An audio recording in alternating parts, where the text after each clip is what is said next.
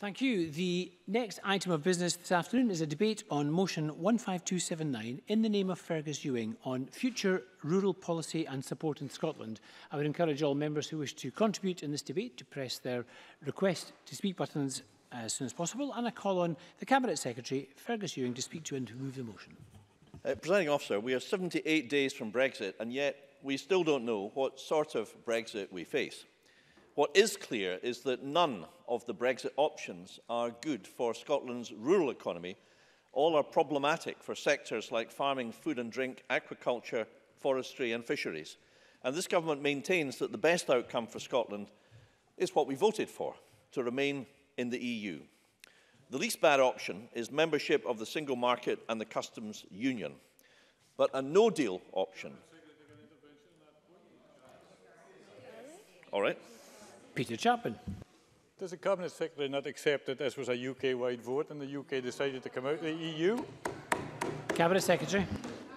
Well, you see, one of the differences, and I'm pleased about this actually, between my party and his party is that we believe that the people of Scotland have the right to determine their future. And I believe other parties subscribe to that principle as well.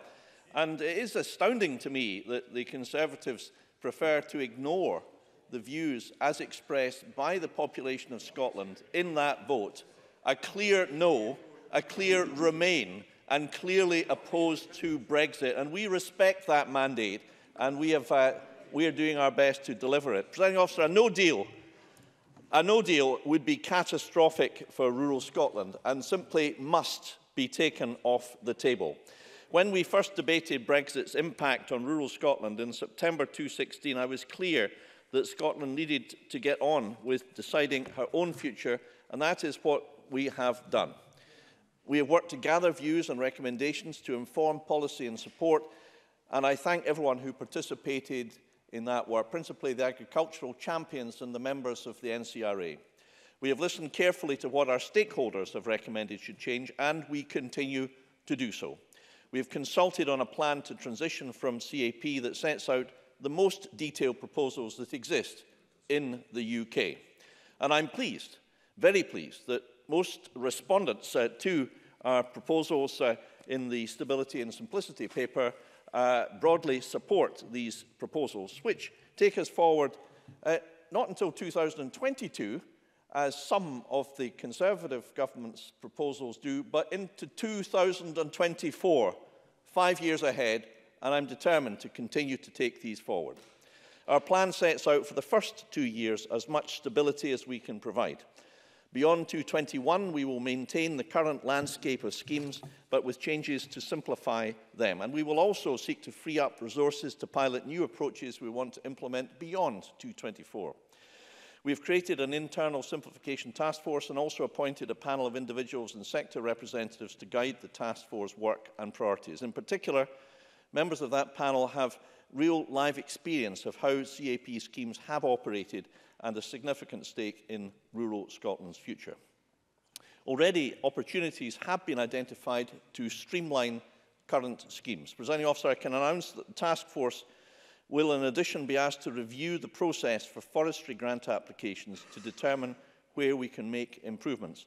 And I've also asked for a review of the whole forestry grant scheme so that even more small landowners can access support to plant trees and create woodland. Certainly. Tavish Scott. I'm not going to ask Cabinet Secretary about forests, but what I was going to ask about in the context of the task force was the appeals mechanism for crofters and farmers who've fallen foul of that in the past. Will that be part of the task force's regime considerations?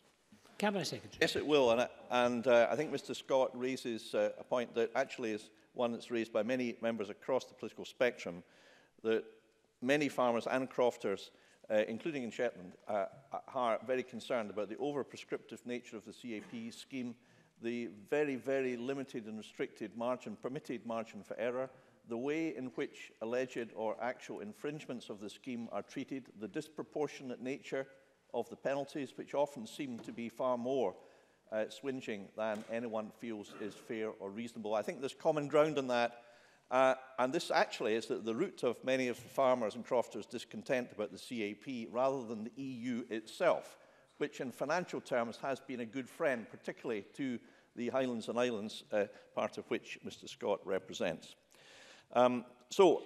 We believe this is very important work, but creating bespoke policy for farming and food production requires very careful consideration. It's very complex. It's right that we give it that careful consideration.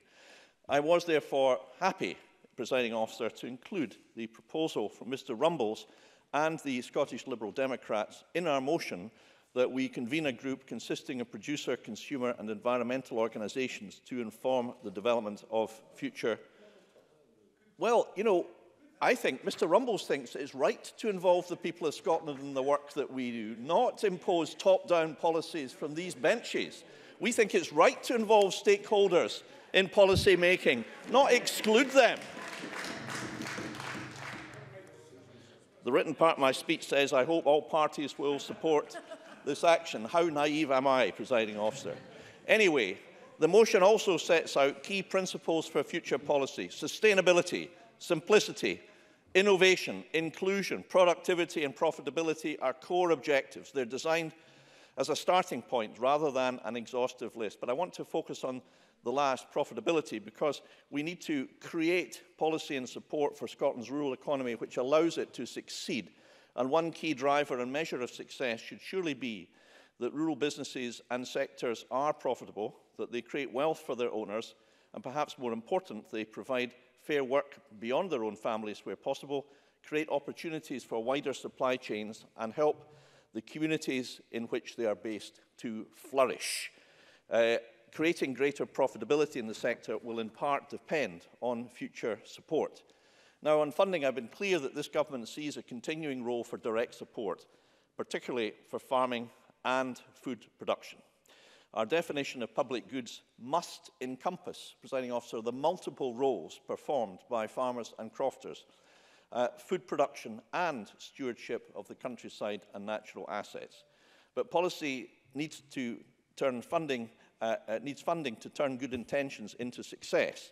And we believe the UK government is at risk of having overpromised and under-deliver in this regard. Those in favour of Brexit, including Michael Gove and George Eustace, with whom I have good workman relations, and I will see them in London on Monday, they have led us to believe that there might be more funding available post-Brexit for rural industries if we voted to leave. That's what they said. They said that during the Brexit referendum. So they gave those guarantees. But whilst these guarantees received have been welcome, we are some way off delivery of them. So I hope the review of convergence funding, which is now at long last underway, will deliver the fair outcomes that Scotland's farmers are due. And I remain hopeful that the UK government will accept amendments to its agriculture bill which provide a funding guarantee for the future. But ongoing uncertainty on funding, Presiding Officer, is creating specific and very real-time issues. Now, I want to turn to ELFAS. We should not forget that Scotland is the only part of the UK providing this additional support to our most marginalised farmers, especially in crofting on the hills and uplands. We continued this funding, ELFAS, when England and Wales did not, because it is needed. That's why the situation we find ourselves in, transitioning out of ELFAS without clarity on what we are transitioning to, is so difficult. So I want to provide certainty where I can. Presiding Officer, less favoured areas funding for 2019 and 2020 will not fall below 80% of ELFAS. I and my officials will continue to work with stakeholders to find options to achieve that. And, as I previously committed, any additional funding arising from the convergence review, which is now underway by Lord Bew, will be prioritised for this purpose. If there are sufficient monies, we will effectively reinstate funding levels to 100% of ELFAS. Excuse me. I will also want to make absolutely clear that in the future, this government will continue to ensure that the most marginalised farmers and crofters receive additional financial support that acknowledges the difficulties under which they farm and steward our countryside. Of course, funding is not the only issue we're having to fight for. As the legislative consent memorandum laid before this Parliament sets out, we've had to fight a rearguard action to keep Scotland's powers over farming and food production. I've sought to resolve these issues in the Agriculture Bill constructively with Mr Gove, and have been heartened by his willingness at least to consider these matters. But on fundamental issues which he maintains are reserved, I and this government are certain that these issues are devolved. DEFRA has sadly not budged, and we have run out of time.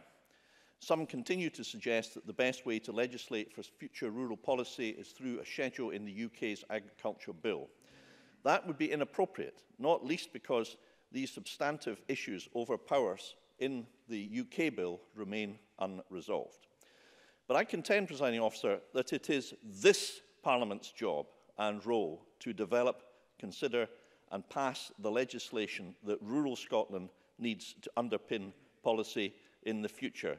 Indeed, I would suggest that this Parliament is best placed to legislate for Scotland's rural needs and interests, not least because our legislative process is more transparent and more thoughtful.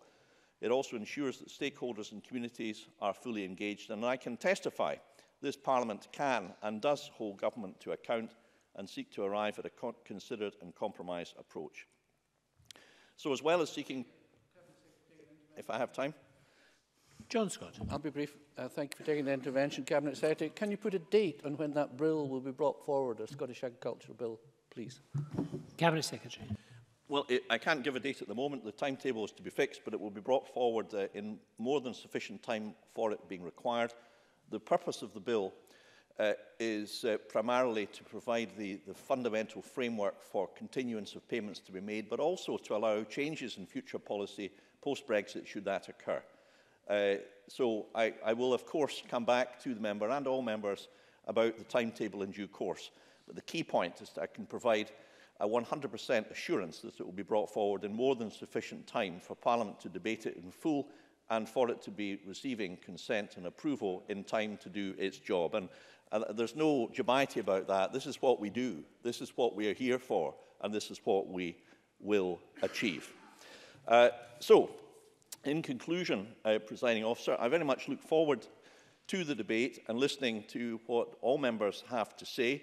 I know that in Scotland we are proud of what our farmers and crofters achieve and those working in the wider rural economy. They produce great food, they provide the environmental stewardship that creates the scenery and the landscape that we enjoy and so many people come to Scotland to visit.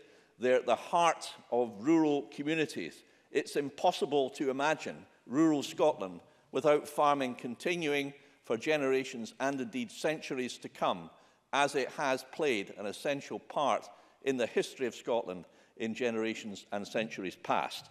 It's my privilege to champion their interests, and I will do everything within my power to continue to do so, and the motion that I move in my name marks, Presiding Officer, the start of that process. Thank you very much. And I now call Donald Cameron to speak to and move the amendment in his name. Thank you, Presiding Officer. And can I refer to crofting and farming in my register of interests and also duly move the amendment in my name. I welcome the opportunity to discuss our vision for future rural policy and support in this important debate. Both the challenges and also the possibilities for rural Scotland are significant, particularly as we leave the European Union, and it is our determination that we do right by our rural communities in this regard. I can't let the reference to the Prime Minister's deal go unremarked upon. The fact is, there is the Prime Minister's deal or there is no deal on the table, and that is why the SNP oppose no deal. They should support the Prime Minister. The Prime Minister's deal has the support of the National Farmers Union of Scotland, but not the SNP, and I know whose word I would prefer to take. As a Highlands and Islands MSP, I recognise and understand the challenges that rural parts of Scotland face, from concerns over... I will, yes. Stuart Stevenson. I have with me Scottish farming leader, and Claire Slipper, the political affairs manager of the NFU, says that they need access to the single market and to remain in the customs union. Does the Prime Minister's deal deliver that? Donald Cameron. The NFUS have been quite clear many times that they support the Prime Minister's deal as the best way of protecting Scotland's farmers. From concerns over long-term funding and farm debt, fewer younger people looking to take on a career in farming, and ongoing battles that farmers face to get a fair price for their products from supermarkets, there are a lot of issues to tackle. But there are also reasons to be optimistic about the future and the opportunity to design a new and bespoke system of support for our farmers and crofters is one of them.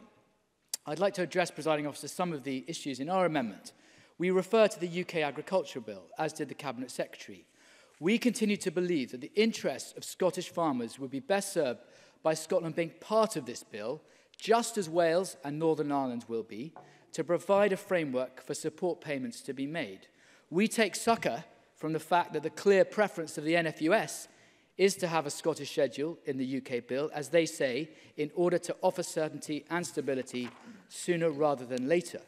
It is described as a belt and braces approach, and it is a matter of great regret that the SNP appear to be more concerned with putting nationalism ahead of the interests of Scotland's farmers by refusing to engage and take up the offer of a Scottish schedule in the bill, because such a schedule will not restrain our ability to create a bespoke Scottish system via later Scottish legislation. And in terms of the wider aspects of the UK bill, whilst I think many of the principles and ideas articulated by Michael Gove in relation to agriculture in England deserve consideration, such as the principle of public money for public goods, we on these benches are committed to a definitive Scottish support system which addresses the unique nature of farming here in Scotland. In relation to LFAS, our amendment also mentions the reduction of LFAS payments and the effects this will have on livestock farming. The fact of the matter is that only a few days ago, the Cabinet Secretary suggested that LFAS payments will drop to 40% of current levels over the next 2 years. He has today clarified his position in, I have to say, a screeching U-turn under intense pressure, because cuts to LFAS, regardless of when they happen, yes. Cabinet Secretary. I've made clear countless times, including from where I stand, that I'm determined that LFAS should not go below 80%. The press release to which you refer simply alluded to the fact that the European Union, at the December Council meeting, which I attended, and where I made representations to Commissioner Hogan directly at a meeting, decided to lift their proposed reduction from 20 to 40%. That's modest improvement, but it's not enough. That's crystal clear. I've always made that as clear as I have today. Donald Cameron. Nevertheless, cuts to LFAS will have a catastrophic impact on Scotland's hill farmers and crofters. And they have nothing to do whatever with Brexit, and to pretend otherwise is to play politics with farmers' livelihoods. The NFUS have been clear about LFAS. They've said, Andrew McCormick has said, LFAS payments provide a vital financial boost to those who are trying to forge a living out of some of the hardest land in the country. Much starker were the words of the chair of the Scottish Crofting Federation yesterday, Russell Smith, who said reducing LFAS support to 80% sends out a very negative message, but we can live it. But to then cut it to a mere 40% will be ruinous. Being told now that this, and this is what he says, I'm quoting, being told now that this vital support will be reduced to 40% next year is a slap in the face to us in the less favoured areas and indicates failure on the part of the Scottish Government. So looking forward, as he designs the new support system, I urge the Cabinet Secretary to ensure that those farming on the 85% or so of Scottish land classified as less favourable are properly supported. This moment in time provides him with the perfect opportunity to mitigate the effects of the damaging cuts which he is making to LFAS payments. In terms of future support, let me strike a more consensual approach.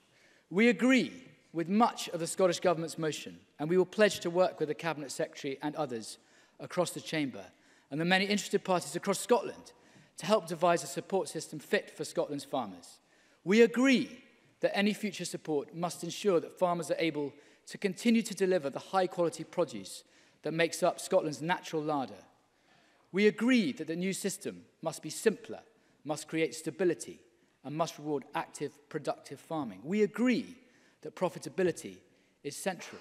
We welcome the opportunity to include producer groups, consumer groups, and environmental groups in assisting with the formulation of a bespoke system. But like many others, we are wary about the creation of yet another expert group. We've got task force fatigue.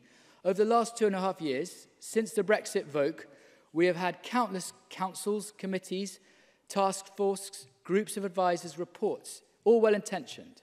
But yet another Scottish Government committee or grouping is the last thing we need, especially in the absence of any detailed policy from the government.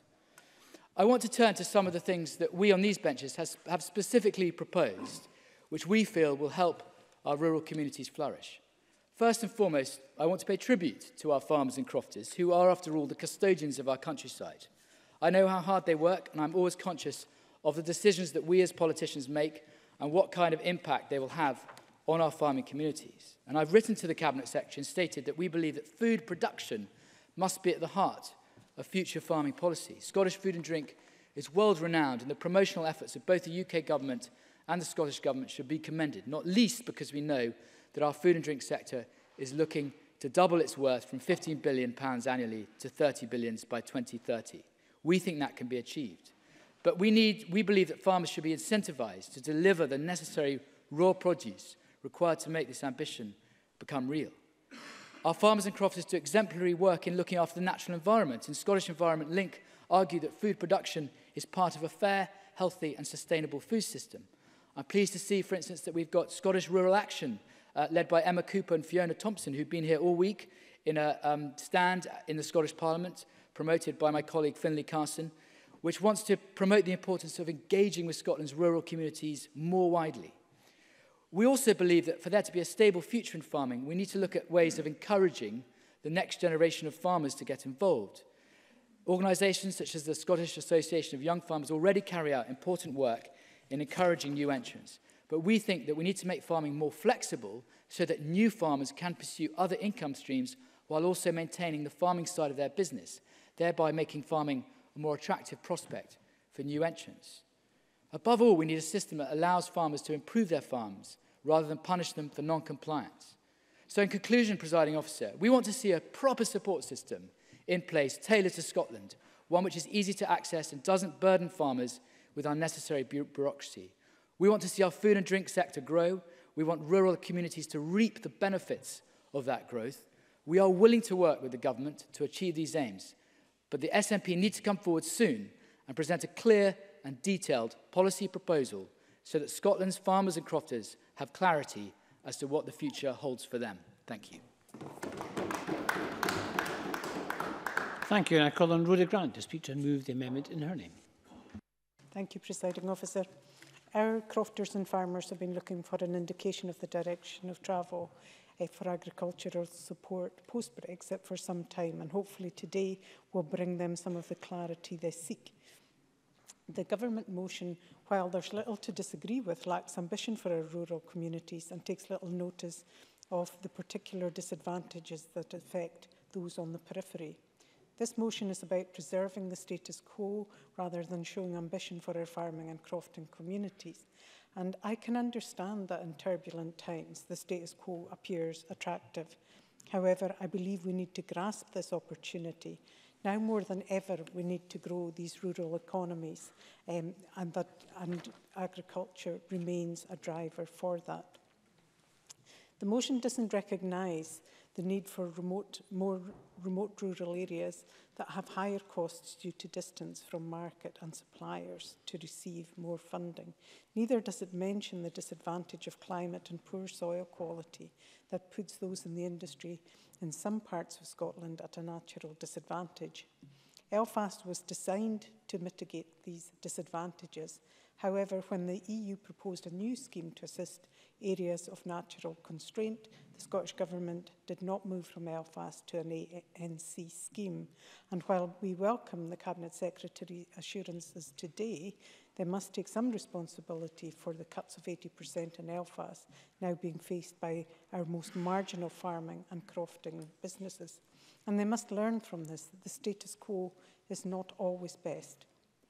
Our current system is very biased towards large-scale production, where some farmers who could run profitable businesses without support receive the lion's share of that support.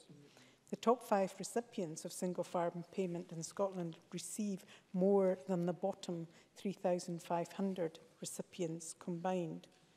And sadly, 45% of farms make an income equivalent to less than the minimum agricultural wage, with 23% making a loss. And yet, it is those businesses that are arguably offering more by way of public goods that receive least in the way of funding. Public money must be used prudently to address these issues. Therefore, a new scheme must recognise public benefits as well as food security. The scheme cannot operate in a silo. It has to fit with wider government policy, which is why we have been calling for a Good Food Nation bill. We have fantastic produce that is world-renowned, and yet many of our people are malnourished. Therefore, what we want from our farmers and crofters has to be the basis of the new scheme.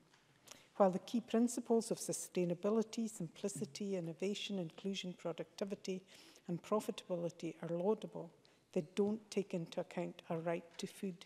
So many of our children are growing up in poverty, storing up problems for future generations with their health service, and it also affects the life chances and the lifespan of those children. Farming and crofting are also economic drivers as well as food producers, and yet much of the profitability is lost to those communities by very long food chains, building in costs that eat into profits. Local procurement could cut costs to the public sector while supporting the local agriculture industry. Allowing farmers and crofters to sell direct to large public bodies is a potential we have never fully recognised, and we need to encourage cooperative working between individual businesses that would allow them to compete and ensure a supply of goods to those organisations. These enterprises will need support to get off the ground, but given cooperation lies at the heart of many of our agricultural communities already, with the use of things like machinery rings and indeed the management of common grazings, it's not an alien concept to them. However, current schemes, especially environmental schemes, work against this method of cooperation. We have to recognise that agriculture also played a part in keeping people in these communities, providing work and economic benefits. So if we are to halt depopulation and turn it around, we must maximise the impact of the industry by keeping secondary processing within these communities too. We speak about diversification, but we should also couch that in terms of maximising the benefits that agriculture brings to rural communities. We agree with the Scottish Government motion where it calls for fair funding. This recognises that Scotland, with its large rural areas, provide a greater share of the UK's agriculture and should be funded accordingly. And the UK Government appear to have accepted this argument, but we must work to ensure that it comes to fruition. Therefore, we cannot support the Conservative amendment today that removes this part of the Government's motion. Our preference would also be for a Scottish Agriculture Bill to protect the devolved settlement, and we welcome the commitment to that today by the Cabinet Secretary. However, we must also work to replace other EU funding that went to rural communities. For example, the LEADER programme initiated innovative working that helped underpin many of these communities. Turning to the Green Amendment, like ours, it highlights the needs for schemes to encourage good environment practice. Current schemes, as I mentioned, lock out cooperative working, but they also ignore steps towards carbon sequestration. This is a disincentive, and we must use support to help offset emissions from the farming sector, emissions that will continue but can be offset by carbon sequestration. Presiding Officer, we recognise that the uncertainty prevails and the impact that this has on the agriculture sector. We believe that we have an opportunity to build a policy and strategy that supports our farming communities going forward. Given the challenges the future hold, it is important to strengthen the sector and protect it now. I move the amendment in my name. Thank you very much. And I now call Mark Ruskell to speak to and move the amendment in his name. Thank you, Presiding Officer. Like other members, I welcome the opportunity to debate the future of rural policy and funding today. But it has been a long time coming. With only 78 days to go, allegedly, until we leave the EU, we are still behind other parts of the UK in deciding what will replace the current Common Agricultural Policy. But I had hoped that this debate today we could find consensus and begin to move forward with this urgent process. Now, my amendment seeks to place the climate emergency at the heart of our rural support policy, because the future of farming, perhaps more than any other sector, is in doubt if we fail to urgently take action. And of course, it's not just our domestic industry that's at stake, but our entire globalized food supply chain. Now, the NFUS said in this Parliament recently that they did not believe that climate change was a top priority for the Scottish Government. Their words, not mine. Now, we need to see that change, and for a greater recognition that profitable farms are also low-carbon farms, which can maintain strong market advantage on quality and public goods delivery. Now, government ministers have previously said in this chamber that a net zero target for the farming sector is not possible because of the emissions inherent in our food production. But that really misses the point of net zero and the need for whole farm accounting. And I'd like to make it clear that with regards to achieving net zero emissions from agriculture, I'm talking about emissions on a whole farm level, with farmers being credited with the positive carbon sequestration effects of well-managed farmland, as well as the carbon dioxide, methane, and nitrous oxide emissions caused by farming practices on the other side of the balance sheet. Now, current emissions accounting. Yes, I would. Stuart Stevenson. Just as a matter of clarification, is it now the Greens' policy that every single sector has to be zero carbon, zero greenhouse gas emissions? Because previously I'd thought the Green policy was that Scotland had to be, which is quite a different thing. Mark Ruskell. Well, Mr Stevenson will know through our deliberations in the Environment Committee that every single sector needs to play its part. And farming and transport, agriculture and transport are two sectors that need to work very hard. He'll also be aware of the enormous carbon sequestration potential from land management in Scotland. And I'm sure we'll continue this discussion in the Environment Committee as we work on our climate change report. Now, current emissions accounting puts agriculture in one silo and land management in another, and it doesn't reflect the reality of whole farm systems. Farming and land management are perhaps the only sector where we can not only talk about reducing emissions, but also the carbon banking side of the balance sheet. And this needs to be at the ambitious heart of a national plan for achieving a net zero carbon economy. Now, until now, we've relied on voluntary methods, such as the Farming for a Better Climate programme, which is good, but these have had limited uptake, and the reduction in emissions from the sector as a whole has stagnated in the last 10 years. Resourcing remains poor. I mean, the Climate Change Committee again heard that there's only one full-time equivalent in the Scottish Government dedicated to this huge agenda. And it's clear that voluntary measures are not going to deliver the transformation in farming that we need on their own. Farm assurance schemes, while worthy, will always be limited in ambition if governed solely by their investing membership. So it's time that we use the most powerful non-punitive measures we have and directly link farm support to action on climate change and the delivery of other wider public goods. Now, this means embedding the principle of a net zero target into our farm support scheme and financially rewarding farmers for actions, such as reducing reliance on industrial fertilizers while building soils as healthy carbon sinks through agroecological farming and agroforestry. Many of these approaches, as well as the work, essential work in climate change, of flood management can be rolled out on a catchment-wide scale. But this needs coordination between farms, as Rhoda Grant has already alluded to. And without this coordinated delivery work, we'll not see the scale of knowledge transfer and action that can actually make the difference on the ground.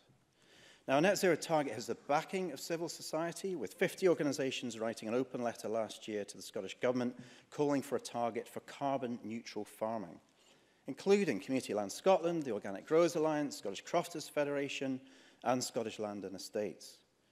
And just last week, if I've got time, I'll take Mr. Scott. John Scott. Oh, thank you for taking the intervention. Mr Ruskell, notwithstanding what you say, would you accept that nonetheless it is the advice of the Climate Change Committee that a net zero target is not achievable for the whole of Scotland and particularly not for agriculture as well? Mark Ruskell. Well, as Mr. Scott knows, there are complexities in the way that the inventory in relation to agriculture is actually assessed. And I'd welcome the UKCC's advice on that. And of course, the government has requested advice, so let's see what they come back with in April. We may be in a very different place on this. But let me quote the National Farmers Union, the President Minette Batters, who told the Oxford Farming Conference recently that, and I quote her, "Our aim must be ambitious to get our industry to net zero across all greenhouse gas inventories by 2040 or before." This isn't the Green Party, this is the National Farmers Union speaking. She recognises that this will not only fulfil farming's duty to the environment, but help build our reputation as a world leader in climate-friendly food production. Now, for those of us who see Scotland's place as firmly within the EU, of course it can be hard to talk about opportunities that may come from Brexit. But seeking alignment with a common agricultural policy doesn't have to mean clinging to the status quo either. The CAP is changing, with plans well underway for reform post-2020. We can guarantee that climate change and the Paris Agreement will be at the heart of the new CAP. The IPCC warned us last year we have only 12 years left to make the necessary changes to avoid catastrophic climate change. This may be our only chance to change the direction of rural policy and funding in Scotland. We have to prioritise sustainable management of our natural resources and our climate, on which our entire farming system is based on. Because we are the first and the last generation of people on this earth who know both the scale of the climate emergency and how to fix it. We should act now without any further delay, and I move the amendment in my name. Thank you very much. I now call Mike Rumbles to open for the Liberal Democrats. I am very pleased to speak on behalf of the Liberal Democrats in support of the government's motion before us today. In a spirit of New Year cheer, I did put forward a positive addition to the Scottish Government's draft motion, which Fergus Ewing generously shared with me over the break. And as he said, he has incorporated my proposal into the Government's motion, and I appreciate that. It calls on the Scottish Government to convene a group consisting of producer, consumer and environmental organisations to inform and recommend a new bespoke policy on farming and food production for Scotland. Now, I have long argued in this chamber and beyond that if we are to establish an effective bespoke policy for the rural economy that works, then we need to ensure that everyone involved has a buy-in to it, whatever is produced. We will only get a successful bespoke new policy if we do indeed manage to achieve buy-in from producers, consumers and environmentalists. If organisations representing these interests can get around the table, can reach agreement which informs and recommends to the Scottish Government a positive way forward, then we have so much of a better chance of succeeding in developing the right bespoke system for Scotland. And I'm a bit lost that I don't understand how anyone could call this a status quo situation. I'm very pleased to see that Fergus Ewing is indeed willing to convene such a group. And I know that producer organisations such as NFU Scotland, consumer organisations and environmental groups such as Scottish Environmental Link will be more than happy to participate. Then we will be well on the way to achieving success in developing our new policy. Now, I don't wish to be prescriptive, of course, as to which other producer, consumer and environmental organisations should be involved, as I think it's only right that the Minister himself needs to make that decision. I do think it important to acknowledge that as political parties, we have our genuine differences. For instance, as a Liberal Democrat, I fervently wish that we were not in this position of leaving the European Union, and therefore a need of designing our own system of rural support. However, we are where we are. It is essential that for future prosperity of our rural economy, we all make our best efforts to reach agreement across the chamber on designing the best bespoke system of rural support that meets the unique needs of Scotland's rural economy. And this is where, if I may gently say to Donald Cameron, the Conservative amendment completely, in my view, misses the whole point here. Their amendment would remove the requirement for the Scottish Government to convene the group of producer, consumer and environmental organisations that do need to come up with recommendations for our new bespoke system. It would remove the requirement for any real buy-in from these organisations. Fergus Ewing, our Rural Economy Secretary, has an enormously difficult job to do here, and I want to see him succeed in his task. I'm glad that the motion before us recognises the need to reach broad agreement from stakeholders, and I'm sorry to say, but if if we were to accept the Conservative amendment, we would make it more difficult. I would like to see us put party arguments and party advantage to one side here. And if we do, then I'm sure there'll be also a willingness for our producer, consumer and environmental organisations to do the same.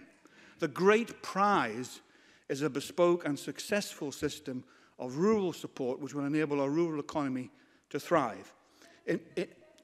Yes, I will. Gillian Martin. To the member for taking advantage. Is he hearing the same thing as I am from stakeholders, that they are really asking us to put our party differences aside in talking about this? Mike Rumbles. I absolutely concur. That's the message that I'm getting, and I hope everybody else is also receiving that too. In my view, there's no reason why every party in this chamber can't back this motion before us tonight. There is obviously some discussion to be had about future frameworks for rural support across the UK. However, there should be no doubt that rural issues are devolved under the Scotland Act, and that it is the Scottish Parliament that has the responsibility for legislating here. The fact that it is our responsibility to legislate for Scotland's rural economy is clear. However, this puts an even greater responsibility on our Rural Economy Secretary and equally on the UK ministers responsible for England, Wales and Northern Ireland to use their best efforts to reach agreement on how any future common framework would actually operate. Having a bespoke policy on farming and food production in Scotland legislated for us in this Parliament and having an agreed UK-wide common framework for rural support is not mutually exclusive. We should not put up false barriers to reaching a commonly agreed framework, but it must be an agreed framework within the competencies of both our parliaments and operated in a spirit of cooperation by both our governments. Presiding officer, it's a new year. I know that 2019 may bring division and difficult differences between political parties to the fore on many issues, and at the right moment and on the right issue, I will be party to that too. I sometimes are. However, on this issue of designing a new and bespoke system of support for our rural economy that works, the Rural Economy Secretary has a really difficult task, as I say, ahead of him, and we all need to make that extra effort to ensure that we don't create false divisions between us simply for party advantage. We have a real opportunity to create a new bespoke system that works for the benefit of the people that we represent. If we pass this motion today, the Rural Economy Secretary will have a clear way forward to create that successful new bespoke system. Thank you. Thank you very much. And we now turn to the open part of the debate. Members have 6 minutes. There's not much time in hand, I'm afraid, or no time in hand. Gail Ross, to be followed by Peter Chapman. When the Cabinet Secretary stood in this chamber last June and delivered a statement on the future of agricultural support post-Brexit transitional arrangements, he stated that one of the central conclusions of the Agricultural Champions report was that no change was not an option. He also cited the discussion paper published by the National Council of Rural Advisors, who said, "Now is the time to change we think, act and operate to tailor bespoke policy frameworks." That date marked the start of a consultation to provide rural Scotland with stability and some sense of continuity when it comes to rural support payments. The Scottish Government launched a consultation, Stability and Simplicity, which focused on the arrangements that will need to be put in place in the period immediately after leaving the EU in March or whenever it actually happens. It asked what short-term simplifications could be made to help current claimants of CAP. It discussed how best to support and integrate agriculture into the broader rural economy. The consultation also asked how pilot projects might be developed and used to test different approaches, how to reduce the administrative burden, proposals to streamline and synergise some Pillar 2 schemes, and the creation of a transition period. And I welcome the Cabinet Secretary's confirmation in his opening statement that we will commit to a 5-year transition period as recommended by the Agricultural Champions. But if, as the motion says, we want to ensure key principles of a future rural support system that should seek to maintain flourishing communities, we cannot ignore the contribution that LEADER funding has made to our rural areas. LEADER is part of the SRDP Pillar 2 funding, and in my constituency alone, in this tranche of funding from 2014 to 2020, It will invest £3.2 million on projects including farm diversification, electric vehicle training, road signage and many more. So far, 55 projects have been given a considerable boost in Caithness, Sutherland and Ross, with the added bonus of attracting other sources of funding, match funding and investment. To our small communities, this support from the EU cannot be understated. It has simply transformed the communities which have suffered decades of neglect from successive Westminster economic policies. The aim of LEADER funding is to increase support to local rural community networks, to build and modernise our wealth of knowledge and skills. It encourages innovation and cooperation in order to tackle local development objectives. This funding is the embodiment of the community empowerment policies laid down by this Parliament, and I, for one, am very grateful for the support from our European friends to invest in these crucial developments. Meanwhile, in Westminster, we see the current progress of the Agriculture Bill, which will no doubt have a third reading in the coming weeks. While the Scottish Government are doing everything possible to support and integrate agriculture into the broader rural economy, it is frustrating that the UK bill still requires significant improvements to meet the aspirations of the industry here in Scotland. My SNP colleagues in Westminster have lodged amendments to that bill to replace current EU geographical indicators in future UK legislation and to protect the quality of the domestic food supply by ensuring any imported foodstuffs are held to the same standards as domestic foodstuffs. Now, these are only two examples that may seem simple enough, but unfortunately, the Tory government rejected both during the committee stage, so it will be interesting to see what approach is taken when the bill returns for a third reading. Or is this simply another example of the UK government abandoning our rural communities? Presiding Officer, there have been many suggestions as to what a new agricultural support system could look like that should be based on food production rather than land area. It may not even be an agricultural system. It could be a countryside system that encompasses all our rural commitments, including biodiversity, forestry and the wider environment. Presiding Officer, I'm going to conclude with a quote from the Scottish Rural Parliament's Engaging Scotland's Rural Communities on Brexit's policy statement, and I reference here my register of interests as a member of the Scottish Rural Parliament. And they say the EU brings a long history of support for peripheral rural and island areas, which has had a significant impact on the sustainability and development of rural and island areas. We need reassurance through clear commitments that the UK and Scottish Government will continue to meet the needs of rural people, places and enterprises. So I welcome the motion in the debate today, and I'm happy to say that the Scottish Government has pledged to meet its commitment to rural Scotland. Thank you. Thank you, and I call Peter Chapman to be followed by Stuart Stevenson. Thank you, Presiding Officer, and let me start by declaring an interest as a partner in a farming business. This is a crucial debate at a time when the future of our farming sector has never been so uncertain. Farmers across Scotland are desperate for some answers as to what their future holds, and quite frankly, they are watching with dismay and anger at the way many of our MSPs and MPs are putting short-term party politics ahead of our country's long-term prospects and prosperity. The outcome of Brexit is the big question on which all else hinges. If the deal negotiated between our UK government and the EU is passed next week, then we have some degree of certainty of a way forward. If it is voted down, as appears likely, because both Labour and SNP MPs have their own party politics to pursue, then we are headed for uncharted waters. Many people don't want a no-deal Brexit, but the only sure way to avoid a no-deal Brexit is to vote for the only deal on the table. MPs of all parties need to reflect on that. This morning's letter from the 4 UK NFUs is a stark reminder that no deal could be catastrophic for UK agriculture. Now, Fergus Ewing is well aware of the danger, yet he blithely follows the party line that the SNP MPs will all vote against it for their own narrow party political reasons. Presiding Officer, politics at its worst. Now, despite a plethora of various study groups set up by the Scottish Government, and I remind Mike Rumbles of just how many we've already had.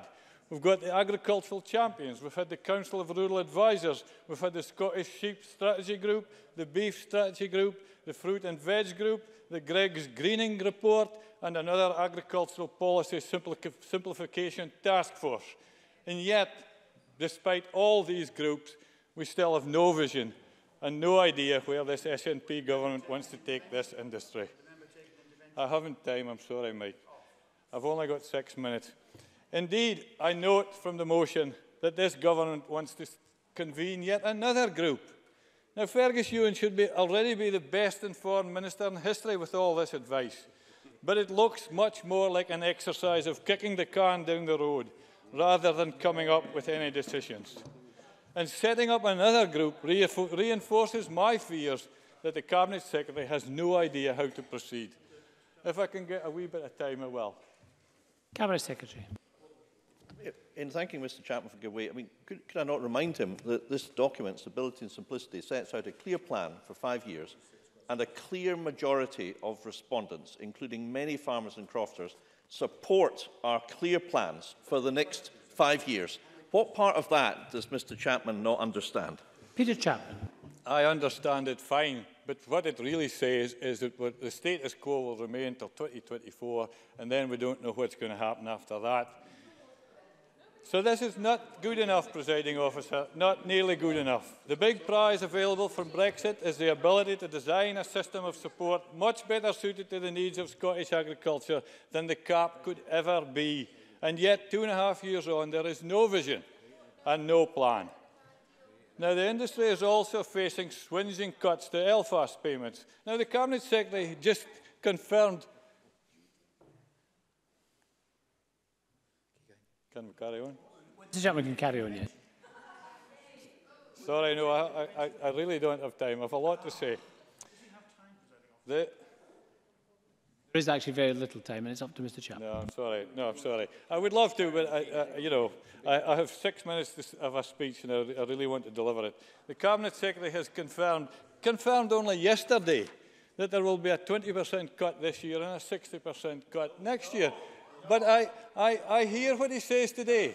I absolutely welcome what he says today, but that was what was reported only yesterday. So, anyway, LFAS money, we all know, is vital to support farmers trying to eke out a living in some of our most remote and hardest land.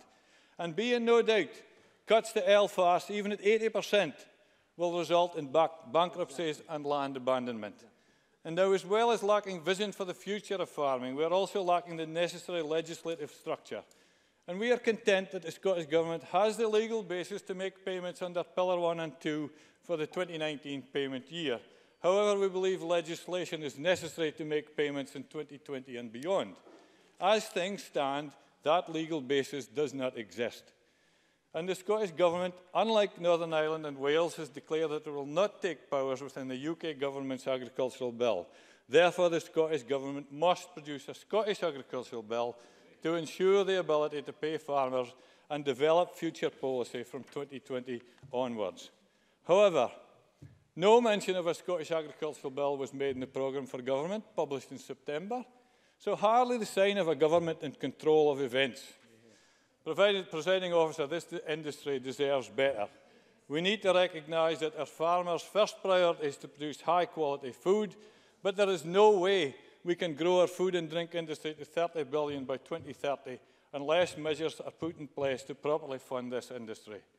Any new system put in place must be easier to apply, easier to administer, and targeted at the farmers producing the food we need.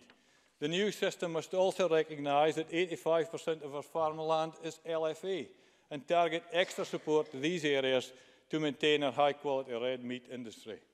It must also support a suite of environmental measures which all farmers can buy into. Simply, there can be no tension between productive agriculture and high environmental standards. Both must go hand in hand. Presiding Officer, this industry is at a pivotal point. Brexit negotiations are at a critical stage, creating huge uncertainty. On top of that, we have an SNP government which is presiding over huge cuts to LFAS payments. an SNP government which is even failing to put the necessary legislation in place to allow for future support payments, and an SNP government which has no vision for what our future support should look like. In short, an SNP government which is incompetent, tired, out of ideas and failing our farmers. Stuart Stevenson, to be followed by Claudia Beamish. Thank you very much, Presiding Officer, and let me declare that I have a joint ownership of a very small registered agricultural holding from which my wife and I derive no income whatsoever. Let me start by agreeing with something that Donald Cameron said, and I suspect the whole Chamber can agree, that we should demand that our farmers should be properly supported. But the debate is, of course, about what is proper support. And I always like to look at what the motions before us and the amendments before us are doing. And the very first and obvious thing that the deletion that is the very first part of the Conservative amendment, the first 7 words that it deletes from the government motion is including fully replacing all lost EU funding. So we know straight away that the Conservatives are opposed to farming having the amount of funding that they currently get from the EU. So it ill behoves Peter Chapman or anyone else on the Conservative benches to talk about funding, to talk about lack of vision, to talk about kicking cans down the road, when the stark reality is the Conservatives are opposed to farmers having all the funding that they currently have under the scheme. And that's a matter that we'll have to account to farmers for. I'll just deal with the motion, the amendment first, if I may. I haven't quite finished. The amendment also ends and calls on the Scottish Government to ensure that it has sufficient legislative powers. Well, if it's got sufficient legislative powers, then it will legislate. But the Tories are clearly suggesting we do not have sufficient legislative powers and therefore cannot legislate. Now, I know that the motion that's before us is in the name of an advocate, and I have many interesting and informed discussions with him, and I suspect that he just didn't read something that somebody put in front of him to the end, because it makes no sense to suggest we don't have sufficient legislative powers unless it is being suggested from the Conservatives that, as we have suggested, powers have been taken away. I will take Mr Cameron, but I will come back to Mr Chapman. Grateful for taking intervention. Donald Cameron. Thank you, Deputy Presiding Officer. The point is, being made in that last sentence, is that without being part of the UK Agriculture Bill, you don't have the belt and braces approach that the NFUS have said will provide clarity now. That is the lack of legislative power. Why do the SNP not agree with the Welsh Government and the Northern Ireland administration that they too should be in the bill? I understand Stuart Stevenson. I understand the point that's been made in the debate, but I have to go back to the words that are on the page, which are fundamentally different. I will now take Mr Chapman, if he wishes. Yeah, I thank Peter Chapman, sorry. I thank the member for taking an intervention. I want to come back on the fact that we don't want to see agriculture fully funded in Scotland. Of course we want to see agriculture fully funded, and we support the money, the convergence money coming fully back to Scotland. We've always been in that position, and that has never changed. Can I say, Mr Stevenson, we're very short of time. No spare time at all, 66 minutes. Thank you, Presiding Officer. I was conscious of that when I did it. But I wanted to be fair to the Conservatives, because probably nobody else will be. But the bottom line, Presiding Officer, is including fully replacing lost EU fundings is being deleted by the Conservatives. And let's move on from that, because enough has been said on that subject. We all, I think, accept that farming is a very important part of our economy, and especially our rural economy. At Christmas, I was delighted to sit down, and everything on the table had come from no more than 50 miles from home, and I hope that was the case for others. But that won't be the case if we don't get the kind of environment that is important. Let me just pick up 1 or 2 points that I suspect others won't pick on. Looking at the National Council of Rural Advisors report and looking at some of the recommendations, some of the wider things beyond support from government. Action 4B in that report, ensure equitable access to finance for rural communities and businesses, including a simplified grant system. And that's great. However, when I pick up the Scottish Rural Action report that I got from the stand yesterday, it focuses, of course, on Royal Bank closures, a publicly owned bank by the government down south. And if we take banks out of communities, it's going to be a heck of a difficult. So it's not just about funding farmers, it's about the total infrastructure that we have. It also goes on at 8B to talk about micro-enterprises and encouraging women and young people. And I very much support that. I think that is an excellent way. But the bottom line that I think the Conservatives at Westminster in particular have to think about is, what is the effect of creating barriers between Scotland, the UK for that matter, and one of our biggest markets in the EU? The National Farmers Union Scotland and others farmers' unions have called for frictionless trade. If we're not in the single market, we don't have frictionless trade. And if we don't have free movement of people, as the ministerial statement before this debate highlighted, we're going to find it very difficult to start farms. Not just strawberry farms in Fife, but raspberry farms in Fife. I once worked on one many donkeys years ago. And that is to the very heart of the problem that confronts us. Yes, it's about farming direct to farmers, but it's about the total system. It's not looking terribly good, Presiding Officer. Claudia Beamish, followed by Gillian Martin. Thank you, Presiding Officer, and I'm delighted to have the opportunity to contribute to this debate. I want to start by addressing some of the climate change challenges, as it is part of my brief. Agriculture and related land use sectors are Scotland's second biggest greenhouse gas emitters, and yet they seem to be the sectors with perhaps the weakest leadership from Scottish Government.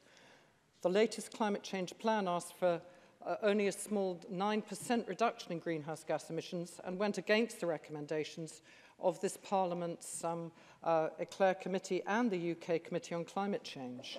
Much more is indeed possible, but only if this government improves the system in many ways and provides support and, I stress, advice that enables farmers to be both productive and environmentally conscious.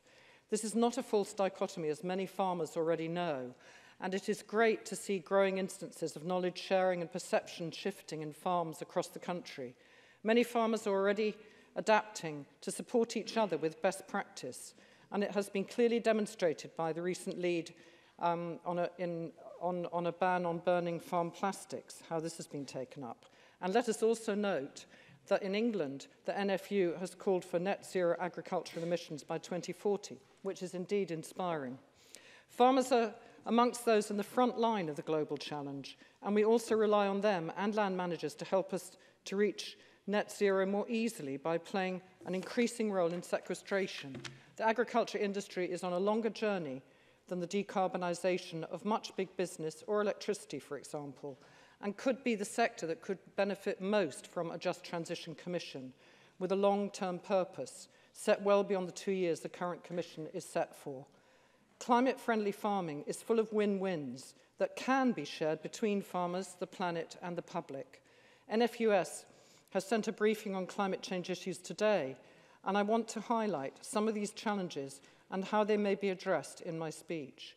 One such is that data held on agriculture emissions is flawed in relation to the agriculture sector, in my view, and doesn't recognise much of what farmers do on a farm basis, such as peatland restoration and forestry. Farmers have said to me that carbon audits don't fairly reflect their climate commitment, and I hope the Cabinet Secretary will consider this in his closing remarks.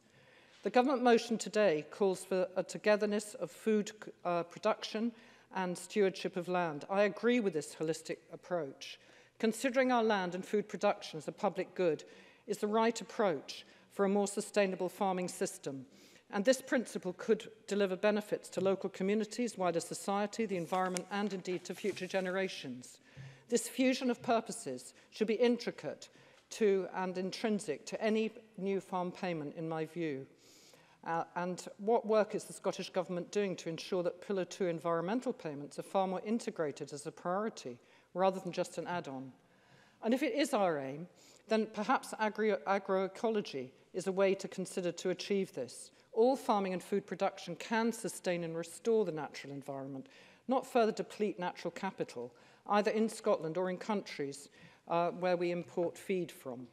This government has promised Scotland is to be a world leader in green farming, but it still has a long way to go to promote and plan for this sort of model, and as the way that we do our farming, the way we teach our farming in colleges, the way we do research, and the way we design public support for farming.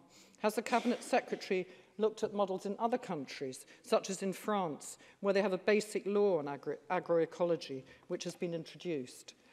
In this context, I want to turn our thoughts to the present agri-environment schemes and ask the Chamber and indeed the Cabinet Secretary to reflect on the words of the Vice Chairman of the Clydesdale branch of the NFUS and an upland beef and sheep farmer from Crawford John in South Lanarkshire, Tom French. He says, I think that currently only a small percentage of farm businesses have achieved access to the agri-environment schemes in spite of many more wishing to do so. One of the main reasons for this is the lack of uptake, is the work involved in preparing applications and the costs involved. And sometimes even small farmers feel an obligation to go towards a consultant to prepare their application and can spend around £2,000, as Tom French says, with absolutely no guarantee of success. These measures and restrictions are very inflexible. And perhaps, he goes on, the solution would be to guarantee entry to possibly a tiered scheme with the entry-level measures for all businesses which they could access should they wish, with management measures and restrictions, and I stress this point, drawn up in conjunction with individual farmers. With a ceiling limit, I also stress this point he makes, a ceiling limit on what any business could receive. And I would think that this would bring multiple benefits, he says, and also would enhance the green credentials of the industry. Farmers work often in isolation, in challenging weather conditions, as we know, and better advice and support are vital for sustainable development. As one of the Scottish Co-op Party group of MSPs, I've attended past Scottish Agricultural Organisation Society conferences, and this year's conference is entitled Promoting Innovation. Opportunities for support for cooperative working are very important to farmers, and the EU unfortunately questioned the Pillar 2 Cooperation Fund, which had to be abandoned. I hope that the Cabinet Secretary might, in his closing remarks, talk about the real place that there is for a future fund now, please, Ms. in terms of also the catchment levels for flooding and collaboration that this leads. Thank you. Gillian Martin, followed by John Scott. Presiding Officer, it would be very obvious from every speech I've given in this chamber on the subject that I'm a supporter of staying in the European Union, and I struggle to find any positives to Brexit. When it comes to the financial benefits of membership, agriculture in Scotland is one of the main beneficiaries, and those benefits will have been outlined many, many times by various members in the last 2 years. However, we are where we are, and we must seriously contemplate and plan for a Scottish farming future which does not have access to the funding support that's been given to us as part of our EU membership. Questions still remain as to the replacement for that funding, but our current situation could give us a chance to at least start from scratch and build a new system that throws out everything about CAP that was problematic and actively tackles the challenges that the land use sector is facing as we go through the 21st century and takes into account Scotland's particular diversity, particularly geographically. My understanding of farming support that it is largely there for 3 key things: to protect our domestic quality of food supply, to support the management of the land and environment, and to help support rural communities to thrive through job creation. Are we currently achieving all those things? I think that's the question we must ask ourselves as we debate what a new system should look like. Over the last week, largely, I've reached out to a number of my farming contacts, both professional and personal, and asked them a very simple question: what would you like to see in a new support system? And I've also, as the convener of the Environment, Climate Change and Land Reform Committee, been party to a great deal of discussion from various land use stakeholders on how the system can support farmers as they play their part in tackling climate change. So every opinion expressed in the remainder of my speech is reflective of the feedback that I've had from all those people. Very high in the list of feedback was a system that encouraged more new entrants into farmers. And colleagues at the Scottish Rural Parliament in Parliament this week have mentioned that to me and have echoed quite a lot of the sentiments that Rhoda Grant had in her speech about the unfairness and the imbalance of funding between small and large farms. And I was really encouraged to hear the Cabinet Secretary make the commitment today that smaller concerns will be treated more fairly than the CAP system and dispense with the punitive penalties that cause so much stress and heartache for those with a tighter margin. A good few of my correspondents mentioned the need for a funding system to also include start-up grants to allow minorities, young people and women to enter the sector. John Fyle, the chair of the National Sheep Association of Scotland and a neighbour of mine at Cityton Farm in Strelach near Newmacher, was very critical of the tenure system. And top of his list was a system that is based on business structure, paid out for farms that created jobs for people and discouraged payment for existence rather than activity. He said, and this is a quote, "We need a system that supports those with the most to offer, not the most to lose." He said, "Public money should be used for those who are investing in producing quality food for the nation, working to ensure the environment is left in better condition, those creating employment and protecting communities. Subsidy should be a stimulant, not a right that belongs to an individual regardless of activity." And one of my go-to sounding boards on women in agriculture, Joyce Campbell, who farms in Gail Ross's constituency, said active farming is key, as is membership of Quality Meat Scotland for those in livestock, for a guarantee of welfare standards. Dave Tucker, who also is a Highland sheep farmer, said, "We have no excuse not to embrace change, and those who do so should be rewarded. Support for protecting and preserving soils is a no-brainer. These are our national assets and they should be protected and enhanced for future generations." Farmers are one of our key temporary custodians of the land. Many people have made that point today. But their efforts, which benefit the wider environment, should be recognised and built into a funding system. We should be incentivising people to farm sustainably in business terms and environmental terms. Those actively reducing emissions, those producing quality food in ways that enhance and protect the environment, those actively encouraging biodiversity on their land, for example, restoring, preserving peat bogs, those using area of lands for tree growth, alongside food produce, should be incentivised and encouraged. My correspondents also echoed many of the points already made in this debate about continuing leader funding, particularly Gail Ross has mentioned that, and recognising the responsibility we have to the wider economic and community benefits agriculture brings. Presiding Officer, the other points raised by my contacts could be summed up like this. Any new system of funding must at least match the volume currently gained by EU membership and tailored to the particular needs of Scotland, particularly those farming in the remotest places that have the most challenges. It must be simplified, it must not be closed to new entrants, tenant farmers and smallholders. It must reward and encourage knowledge exchange, good welfare practice, profitable, fair and innovative business models and environmental sustainability. And it must dispense with any mechanisms that encourage inactivity. Most of all, it must ensure that Scotland remains food secure and that all of us know that most of the food on our plate is local, of a high standard and has created jobs in our localities. But, Presiding Officer, one final thing before I sit down, almost everyone I spoke to said the same thing. They wanted all political parties to work together to really realise these goals. Thank you. John Scott, followed by Emma Harper.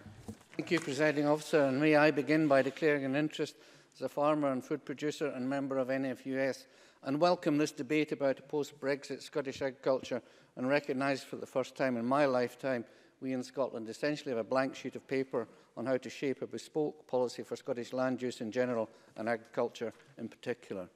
Some of the known parameters are available budgets as promised by the UK Government until 2022, the current lack of profitability of Scottish farming, the need for Scottish agriculture to reduce its greenhouse gas emission to help keep planetary temperature rise to a minimum. And having established some of the parameters, we now have to define our ambition. And for me, having spent much of my life farming and fighting for farmers and crofters' livelihoods, as well as fighting for the preservation and enhancement of our landscapes, no one will be surprised to learn that my vision is for working landscapes, which builds on the NFU concept of actively farmed hectares and offers a more holistic approach to land use in Scotland. because working landscapes self-evidently require people in those landscapes to work at delivering on food production, on forestry, on environmental enhancement, on tourism, on creating and maintaining our renewable energy systems, on maintaining our road and rail infrastructure, and building strong and integrated communities supported by strong and resilient rural businesses. So the first priority in this objective is the need for rural businesses to be profitable. And indeed, in the context of this debate on agriculture, farm business particularly need to become profitable for the production of livestock and red meat to continue in Scotland. Already, there is barely enough livestock produced in Scotland to support our growing food exporting businesses, and there are tens of thousands of hectares that used to carry livestock only 30 years ago that no longer does. And one can only conclude the pathway chosen by the Scottish Government is to create still more wilderness landscapes without people in them. Turning now to ELFAS, and as a past convener of the NFUS Hill Farming Committee, I know how important ELFAS payments are to the 85% of Scotland that is classified as less favoured area. So the 20% reduction being proposed by the Scottish Government for next year, which was proposed would go to a 60% reduction the following year, would have been completely unacceptable, as these cuts would have driven many more farmers and food producers out of business and off their land. Cabinet Secretary, there are no financial reserves left in many LFA farming businesses, as you will be all too well aware, following many years of declining profitability, as demonstrated by your own TIF figures. And blaming the CAP or the European Union or the UK government is not acceptable when it is apparently, allegedly, in your gift and at your discretion to maintain these payments at current levels. And I welcome your commitment today that future payments will not fall below 80% of current levels, although a 20% reduction will still be unsustainable. And I hope you will make Lord Bew aware of this in your discussions with him. And of course, everyone accepts that we need more timber production, now more than ever, to support our timber processing industry. But driving people off the land and leaving crumbling empty steadings, farmhouses and cottages is not the way to go about it. Cabinet Secretary, creating your own hill and upland clearances is not what you want to be remembered for, or indeed deserve to be remembered for. So a balance has to be struck, and people supported in our countryside with land use prioritised.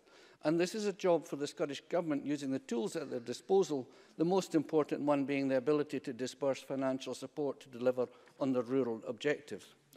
Farmers and crofters have for many years now demanded that activity is a benchmark for the delivery of support, and willingly accepted that this should also require the delivery of public goods at the same time. And, Presiding Officer, this concept of delivering public goods should in future, in my view, apply not just to agriculture, but to forestry, to renewable energy production, to housing and tourism grants, and generally to all rural industries in receipt of public money as well. In addition, to help restore profitability, collaborative working should be a government-supported option to allow those who wish to work together to get a better return from the marketplace. And again, this concept of cooperation supported by SOS should apply to all Scottish rural industries, be it tourism, food or timber production or energy production.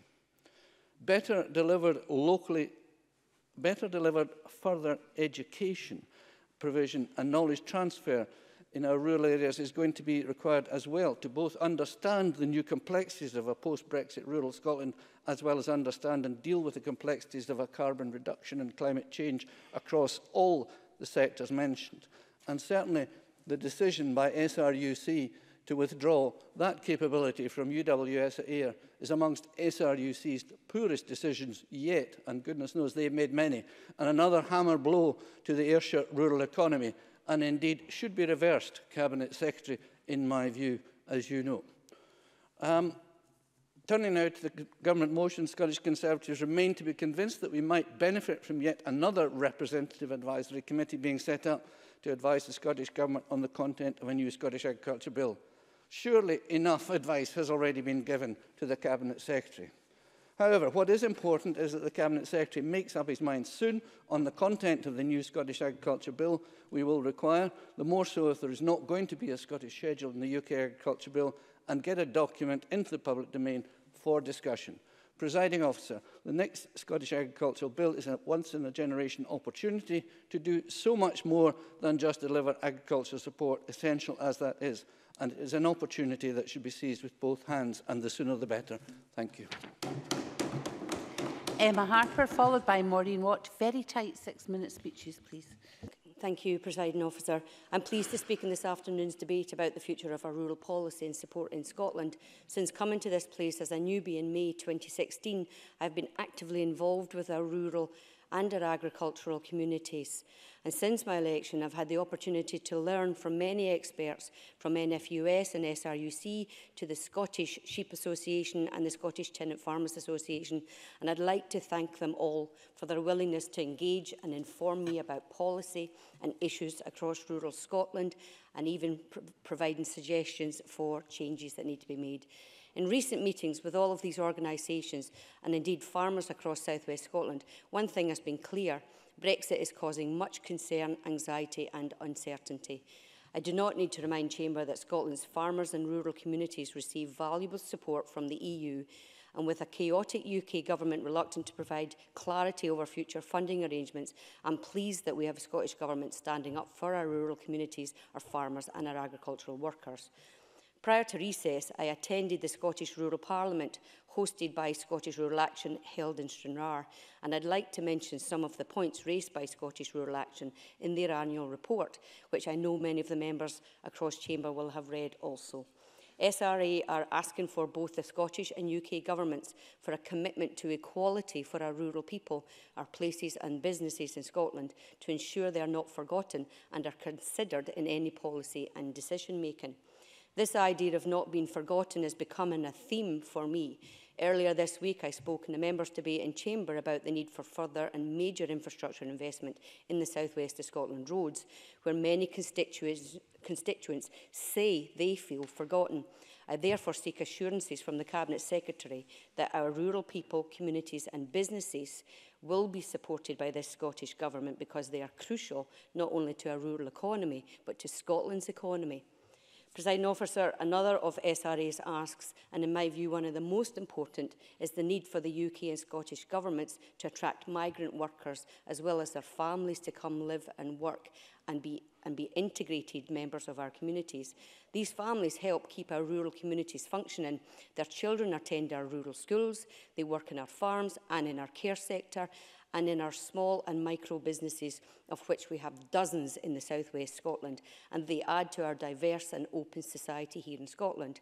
However, their future has been put in question by a chaotic and out-of-touch government that is imposing a salary of £30,000 cap on their Tier 2 visas for EU migrants coming to Scotland.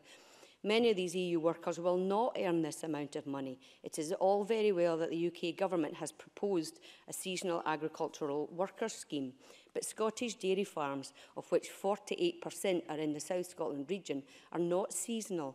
These farms rely on 24/7, 365 days a year workers to milk cows and clean out the sheds and look after the beasts and carry out complex jobs such as artificial insemination even, as well as some supportive vet care. I would therefore seek assurances from the Cabinet Secretary that the Scottish Government is actively lobbying the UK Government to press for this unrealistic UK Government migrant salary cap to be scrapped. No, I don't have time actually, sorry. The Green Amendment proposes addressing agricultural emissions, and this is an area I am interested in as a former member of the Environment and Climate Change Committee. Just this morning I met with representatives from Biocell Agri and Triset UK.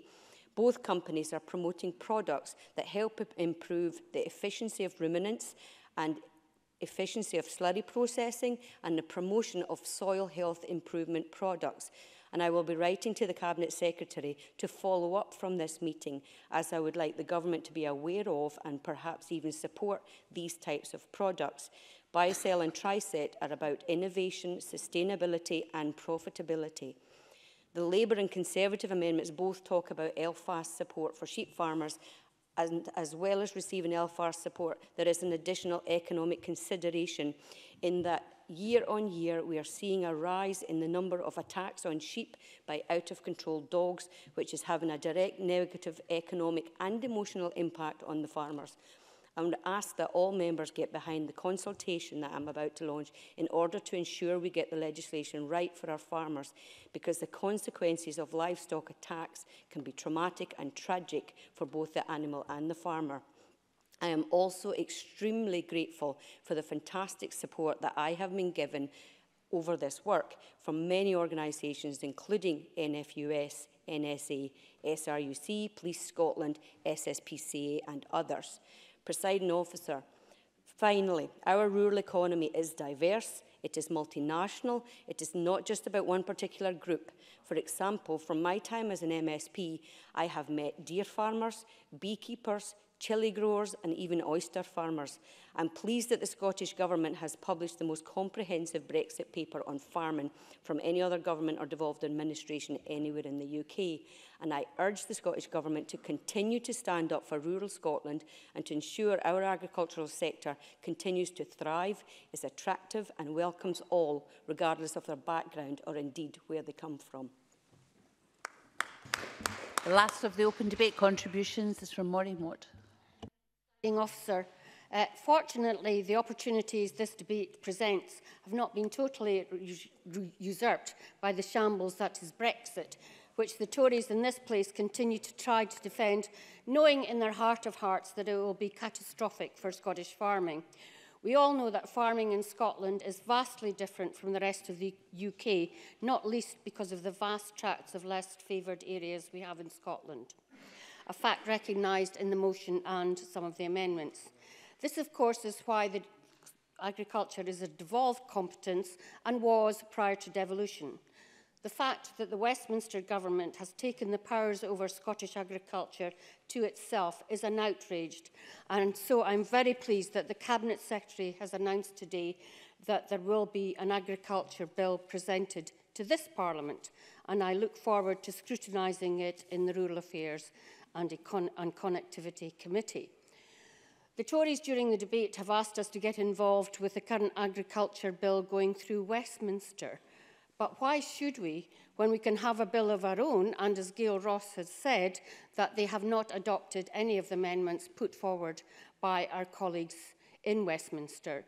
The UK agricultural bill will impose unwanted policies and rules on Scottish farmers in areas of devolved competency. For example, as drafted, it could affect the Scottish Parliament's ability to provide support for active beef and sheep farmers. The House of Lords Delegated Powers and Regulatory Reform Committee is wholly damning of the Agriculture Bill as drafted.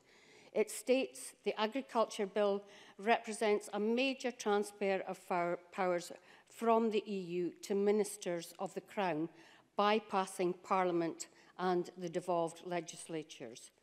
Parliament will not be able to debate the merits of the new agricultural regime because the bill doesn't contain even an outline of the substantive law that will replace the CAP after the UK leaves the EU. It continues, at this stage, it cannot even be said that the devil is in the detail because the bill contains so little detail. Significantly, powers are exercisable indefinitely and without sunset clauses that the Tories in this place are always calling for. We are not convinced by the need for such extensive powers to be conferred on ministers indefinitely. In contrast, the Stability and Simplicity paper published in June last year set out this government's detailed plan to minimise the potential disruption of Brexit on our rural communities. This is dependent, of course, on the UK government honouring its commitments to replacing the lost EU funding in full, and we all know their history on this is not favourable. Presiding Officer, we have a wealth of talent and ambition for our rural communities, not least demonstrated by the number of briefings we've had for this debate today from so many organisations. They are brimful of ideas and recommendations to the government for the future of our rural communities. As a farmer's daughter, I still remain convinced that the primary use of our land should be, where appropriate and as far as possible, the sustainable food production. Although there is much that we cannot grow because of the temperate climate, and obviously we will continue to have to import, there is so much we can grow for our own use and to export to offset our import food bill. The growth in our food and drink production and export has been spectacular over the last few years and is based on the quality of the product, the purity of the environment in which it is grown, and the ambitions of those in the sector. As the Cabinet Secretary said in his opening speech, he has listened to many, including the National Council of Rural Advisors. Representing the health portfolio at Cabinet the day that they came to Cabinet, I had the opportunity to hear their presentations of their findings to Cabinet, and I was blown away by the analysis, initiatives and sheer enthusiasm of the rural economy from Alison Milne, co-convener of the group. One of their recommendations is recognising the strategic importance of the rural economy and mainstreaming it within all policies and decision-making processes.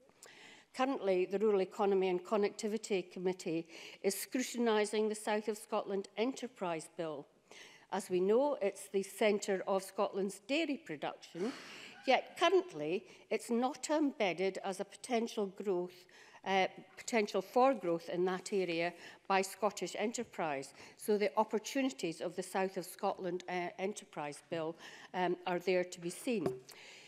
In other recommendations, they dovetail in their document, they dovetail into this, that they call for a rural economic strategy, putting the rural economy at the heart of the National Economic Plan. And it says it is significant that the Scottish Government embraced this idea in their programme for government. The motion and the announcement today confirm that this government is, as always, putting the interests of our rural economy at the heart of everything it does. We now move to the closing speeches, and again I would stress that I have no time in hand. John Finney, up to 6 minutes, please. Thank you, Presiding Officer. I think this has been a very interesting debate, and what could be more important at this time, and the Cabinet Secretary sets us off by giving us the time frame within which we are operating and the uncertainty caused by Brexit. We certainly, the Scottish Green Party, welcome the announcement of a Scottish Bull. I think that's very welcome. Of course, it's not just policy, it is support, and that's an important factor. Like others, I'm very grateful for the briefings that have been the many briefings we've received. Scottish Environmental Link calls on the Government to set up a process. And indeed, it's the process that's outlined in the Scottish Government motion and long championed by my colleague in the REC Committee, Mike Rumbles. And I think it's very important that we do have a group consisting producers, consumers and environmental organisations to inform and recommend a bespoke process. I think that's very important. And the Environment Link call on us to help deliver the sustainable goals, which Scotland was among the first nations to sign up to. And having a look at the 17 sustainable, there's a number that are highly pertinent: zero hunger, clean water and sanitation, responsible consumption and production, climate action and life and land, and others have alluded to that. It's also part of the Scottish Government's National Performance Framework. Now, we have a climate emergency, and I think it's important to say that. And among one of the briefings we got, and indeed that briefing arrived at 13:22 hours today, was from the NFU Scotland. And I'd like to quote from it. They state that farmers and crofters are on the front line in experiencing the impacts of climate change, and I think that's irrefutable. Agriculture is a source of greenhouse gas emissions, and farmers and crofters are a big part in helping tackle the collective challenge we face. I think that's a very honest assessment. Disappointingly, the first bullet point in the briefing is a future emissions target of net zero for Scottish agriculture is unrealistic, as food production necessarily involves emissions. Now, my colleague touched on that, Mark Ruskell, and indeed my colleague Claudia Beamish touched on that. And life is challenging and we must push ourselves. And what I would like to commend in a spirit of consensus is the position adopted by the National Farmers Union south of the border when on the 16th of October, and this has been touched on already, but it is worthy of repetition, the decision, the UN report warning that CO2 emissions must be stopped completely to avoid dangerous climate disruption. And we saw Green GB Week was designed to raise debate in society about how to tackle that. Now, I'd like to quote from the NFU Deputy President Guy Smith, and he said, and I quote, "Last week's report from the Intergovernmental Panel on Climate Change, the IPCC, was a final alarm call for from the science community. The rise in global temperature must be limited to 1.5 degrees. Farmers and growers have weathered extremes of cold, drought and flood so far this year, and we are ready to play our part in a global move towards net zero emissions." Now, everyone seems very happy that we have an evidence-based approach, and I'm not hearing anyone say necessarily that we want more of the same. What's important going ahead is the very issue that, again, the Cabinet Secretary rightly challenged one of the speakers about, and that was the level of engagement. That's there, it's manifest in the motion. I think it's important that everyone plays their part in that. And of course, it's not a level playing field. There are very great variations across our country. And I want to quote from a news release from yesterday or today. Crofting must get support for disadvantage. That is the case. And we will be supporting the Labour Party amendment. And I would align myself with some of the comments made by my colleague Rhoda Grant there about the challenges faced, and as I said, it's not a uniform situation. Now, public money for public goods, everyone seems very happy with that. And I want to quote again from one of the briefings, "The strongest justification for using public funds to support farming, crofting and forestry is that these activities can produce a wide range of environmental and social goods and services, public goods, that are not rewarded through markets." And it is the relationship between support for the producer and the market that is very important. And it goes on to say support to land managers should therefore be tailored accordingly. And again, I don't think I've heard anyone say any different from that, because we're custodians of public money with the decisions we make here, and I think it's very important that we ensure that these funds are dispersed sensibly and to the general benefit rather than individual benefit.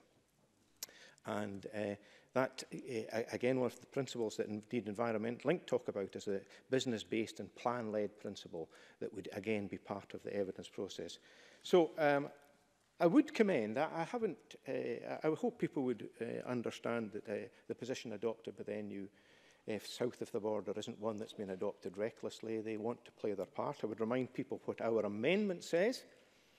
We insert the phrase, "agrees that agriculture's report is a key tool in addressing the climate emergency and emissions from agriculture and land use, and that future funding should help develop a net zero emissions farming sector in Scotland."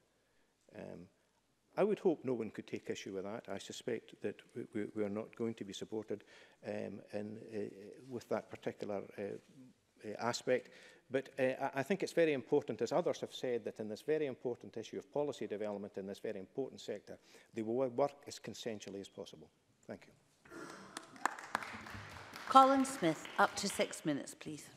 Thank you, Presiding Officer. This has been a welcome, if very long overdue debate. Getting support for rural communities right post-Brexit is crucial, not only to sectors such as agriculture, but to Scotland's economy as a whole. Agriculture is a vital source of jobs and income in our rural areas, but it's also the foundation of a food and drink sector worth billions of pounds and countless jobs across all of Scotland.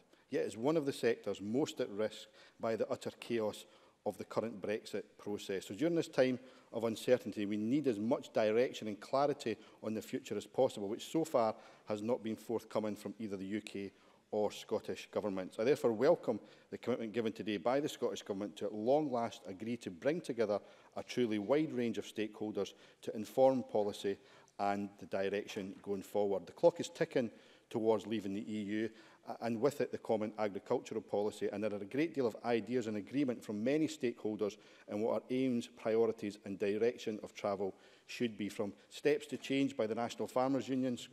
Yeah, I certainly will, yeah. Fergus Ewing. Most grateful to Mr Smith for giving way. I mean, does he not accept, and to be fair to us, that this document, Stability and Simplicity, which forms really the basis of this debate, does provide clarity, certainty, financial certainty, and the prospect of stability for the period of 5 years. And in that respect, it's given its welcome from a majority of stakeholders in the consultation, that's something that all of us should really be able to welcome. Colin Smith.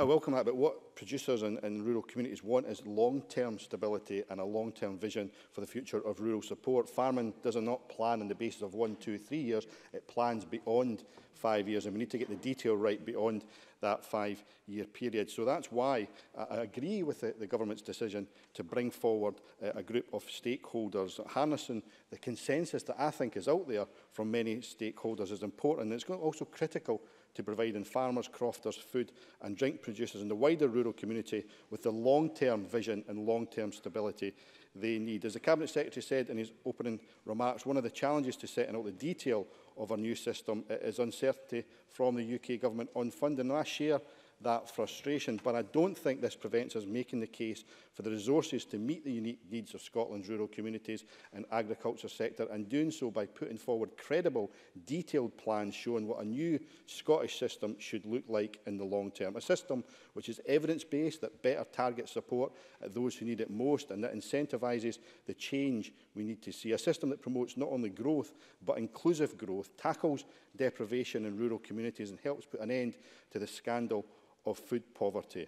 Well, direct payments make up the bulk of current funding, and it is one of the areas where reform is needed most. Significant sums of money are given to large, often wealthy owners in such payments, yet 45% of farms generate income that works out below the minimum agricultural wage. Funding needs to be allocated more fairly and according to the principle of public good for public money, and the new scheme should have clear, coherent policy aims in any schemes taken forward. Now, Labour believes protecting some element of basic payments is important, but we need to move the emphasis towards targeted and conditional payments, such as the ones currently paid under Pillar 2. These two sources of support should be integrated to provide a simplified and cohesive system, and over time, the proportion of funding spent on land-based payments should be reduced, with a cap placed on the amount an individual or single organisation can receive. Additional agricultural payments should be focused on 3 broad priorities: redressing natural disadvantages, promoting environment and social benefits, and improving productivity. Redressing natural disadvantages such as biophysical constraints and remoteness is essential. A number of speakers have emphasised ELFAS, and as Jane Craig, Chair of National Farmers Union in Clydesdale, said, I cannot highlight enough the importance of ELFAS. The Cabinet Secretary needs to guarantee not only that he will protect against the upcoming 60% cut, but also that a source of support of this kind will be made available in the long term. But a greater emphasis on social and environmental benefit is the key change that needs to be made to our support system. This means incentivising best practice and helping to fund measures that provide a public good. As Claudia Beamish stressed, support and environmental sustainability in the sector, taking into account factors such as emissions, biodiversity and air and soil quality, is also crucial. Likewise, improvements to the culture and conditions on farms and crofts should be incentivised to underpin good working conditions and animal welfare, with a particular emphasis that grows ethical farming practices. There's also a need to improve productivity. Beyond agricultural support, a range of other vital schemes are currently provided through the Scottish Rural Development Programme that need to be replicated following Brexit. The new entrance scheme, which is currently closed for the foreseeable future, is of huge importance to the long-term sustainability of the sector. And as Rhoda Grant and Gail Ross stressed, the LEADER scheme is a vital source of support and funding for a range of rural projects, and recreating an equivalent scheme for Scotland in the long term is absolutely essential. Crucially, in the support we provide rural Scotland, we need to see a greater emphasis on tackling poverty in Scotland, be it within rural communities where the problem can often be hidden, or the scandal of food poverty across all of Scotland. As Rhoda Grant also said, the Scottish Government's lack of commitment to a Good Food Nations Bill with the right to food at its heart remains deeply disappointing. Finally, any new support scheme must put inclusive growth at the very heart to ensure that all areas of Scotland benefit from any new system. Presiding Officer, in concluding, Labour is pleased the Scottish Government are at long last beginning the process of developing the details of a new rural support system and bringing a wide range of stakeholders together to help achieve that in a consensual way. European funding may no longer be coming our way, but the case for additional support for rural Scotland is absolutely clear and has been stressed here today. Although the somewhat petty decision... You must close, please, Mr Smith. Thank you. Although the somewhat petty decision by the SNP to oppose Labour's recent amendment today suggests the usual barriers may exist at the top of the Scottish Government, Labour is committed to working with all stakeholders to ensure the process debated today provides the change needed to deliver the ambitions of rural Scotland. Edward Mountain, up to 6 minutes, please. Thank you, Presiding Officer, and I'd like to refer members to my register of interest, specifically farming, and to be absolutely clear and to avoid any dubiety, my family farming partnership receives payments under the current schemes, including LFAS. I welcome this afternoon's debate, but I, like many others who understand farming, will feel let down with the slow progress that we have seen over the last year. I had hoped the new year might herald a more constructive approach from the Cabinet Secretary and a bill for the Scottish a timescale for the bill for the... I'll get that out in a minute. A timescale for a Scottish agriculture bill. But we don't seem to have heard that. I believe he's still putting politics before farmers and sound bites before the rural economy. Now, we've heard this afternoon from many speakers, and before I pick up on what they have said, I want to focus on 2 points, future policy and LFAS. Now, the Cabinet Secretary's views on Brexit are clear, and he makes them clear on every single opportunity. He's shown a lack of commitment, in my mind, to prepare rural businesses for the future, hiding behind numerous task forces and consultations and showing a lack of vision and leadership. And if he holds up the Simplicity and Stability document, again with its 46 questions in it, I will begin to wonder where the answers are. Now, let me contrast that with when he deals with Scottish fishermen. There's no observation or prevarication there, just the promise he's going to get them the very best deal under Brexit. That, to me, Cabinet Secretary, is shameless politicking. It's led him into a trap. It's a trap that he can't implement any changes to the rural policy until he gets on and produces an agricultural bill in Scotland. And I urge him to do that. And I don't believe, like as we've heard from speakers this afternoon, there is any problem with the belt and braces approach of joining him with the UK agricultural bill. Now, this shameless politicking, as I've seen it, has extended to the LFAS payments. Now, the Cabinet Secretary always takes time to remind me of things that I have said in the past. Let me remind him of some of the things he said in relation to the importance of LFAS. And Cabinet Secretary, for your benefit, here are the dates. 21st of June, LFAS is vital for our rural economy and road communities. 13th of September 2018, I have said to local farmers and NFUS members that we are absolutely committed to finding a way round to avoiding the 80% reduction in LFAS. 31st of October 2018, to the Rural Economy and Connectivity Committee, we've made it clear in Stability and Simplicity that reducing LFAS payments to 20% is unacceptable. However, those are the rules of the scheme, so we've indicated in our consultation paper that we will need to find a workaround for the recipients. I am determined, he goes on to say, to find that workaround. My officials are working very hard on the issue, and I think it's within our reach. And I hope that we're approaching the issue in a practical way. So, Cabinet Secretary, as to the workaround for LFAS for next year, what have you achieved? You've achieved a 20% cut. That's £13 million out of the rural economy from the areas that probably need it most. Now, serious questions need to be asked, I think, why you haven't found a workaround to the problem and how you're going to find a workaround for the further reduction that is looming at us unless you can find a way around the state aid rules. And I'd like to hear how that is. Now, that to me shows a complete lack of simplicity and stability from your policy. It's neither simple nor stable. Now, turning to some of the important points that have been raised by others, I think Donald Cameron's point that no deal is not a good position to be in is a vital one to remember. So if you don't want a no-deal position, you've got to look seriously at the deal on the table instead of writing it off at every possible opportunity. I also agree with Donald Cameron that we should look at being part of the UK agricultural bill. There's no power grab, that's politics speaking. Sorry, if you want to interrupt from a sedentary position, stand up and ask for interruption. If not, Mr Brown, I suggest you leave your comments till later. Turning to Rhoda Grant, I believe that she's right when she says that this government's statement lacks ambition.